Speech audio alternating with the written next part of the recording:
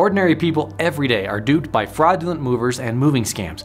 Those can be devastating on everyday lives, but bad moves not only happen with scammers, but also poorly managed moving companies. For example, without proper infrastructure and policies refined over time, new moving companies are more likely to overpromise and underdeliver. So if you want to avoid the possibility of a canceled move or unreasonably high fees, maybe things being abandoned during transit, well then you can ask these 5 questions to quickly vet out unreputable moving companies from more reliable ones. Number 1. How long have you been in business? This question really exemplifies the reputation of a moving company, because longevity goes a long way in terms of business, especially in this industry. So moving companies that have been around longer are more likely to be ones you can count on.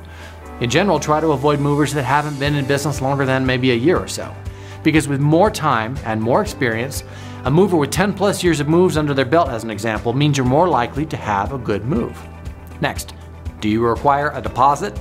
Most reputable movers will not charge deposits, or they might charge maybe slightly higher rates during seasonality, but one common way unreputable movers get more funds out of customers is by charging hefty deposits before the move date. So keep an eye out for movers or move brokers that require large payments before your move even happens.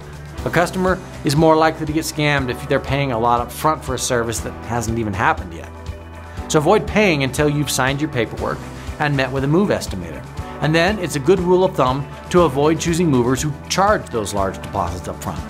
Now, a third question you can ask: are you registered with the Federal Motor Carrier Safety Administration?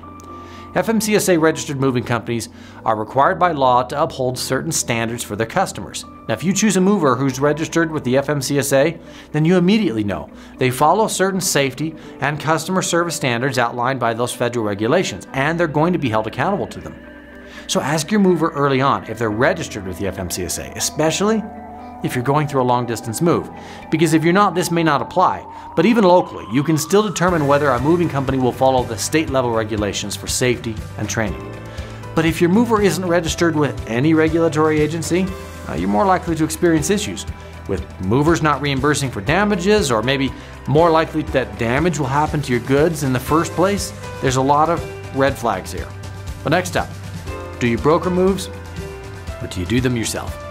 Now, we've covered a lot on moving brokers versus moving companies. Check out our blog for tons of great info. But in short, move brokers act as a middleman between a customer and a moving company. They'll typically offer low prices to customers, but then they hire movers that charge even lower rates, and then they take the middle. They quote low prices, but customers end up paying more on moving day in many cases. Now, there are some benefits to working with a good move broker, like saving some time. But customers who want accurate quotes and want to work with the moving company directly, well, you should avoid some brokers. Finally, will you require a walkthrough before an estimate? For the most accurate written estimate, customers must meet either in person or virtually with a move estimator. This is to help them actually see what's being moved. It's designed to allow an estimator to draw up the most accurate estimate possible, and gives you a chance to ask questions as a customer to the moving company, anything you want to know before the move happens. Now, if you have a mover trying to get you to sign an estimate without having ever conducted that initial walkthrough, you might want to explore some more reputable options, because walkthroughs are your guarantee for the most accurate estimates possible. You'll get to meet with that representative of the company, you'll get a better feel for the movers, and they will see what needs to be moved so that it's not a shock on moving day. Now, you don't always need movers, so when you do, work with good ones. Most of our customers don't move that many times in their life. The average is about 11 times. But moving is a big deal. It's stressful and it's difficult, no matter how you do it. So working with a good moving company will make a huge impact not only on your move, but on the start of your new chapter of your life. You want that stress to be gone, so make sure you vet all your options and go with a moving company that you feel you can trust.